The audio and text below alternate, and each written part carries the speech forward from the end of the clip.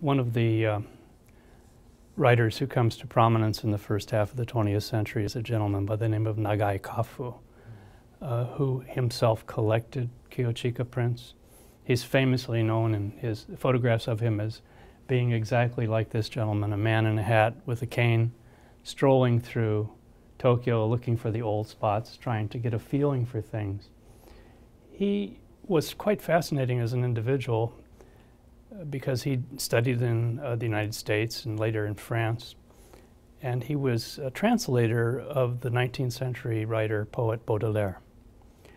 Baudelaire had his own issues with the modernizing of Paris. And he was, like Kafu, uncertain about where all this was going and always looking to the past. So it was almost a role model for Nagai Kafu. And these gentlemen positioned themselves almost as the Parisian stroller, the flaneur, the person who walks through the streets, the modern person, not just sightseeing, but taking it all in.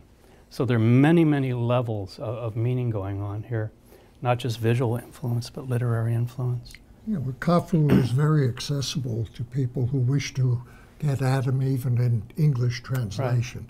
Right. And his sense of the disappearing Japan, the old Japan, the true Japan, right, was immensely powerful.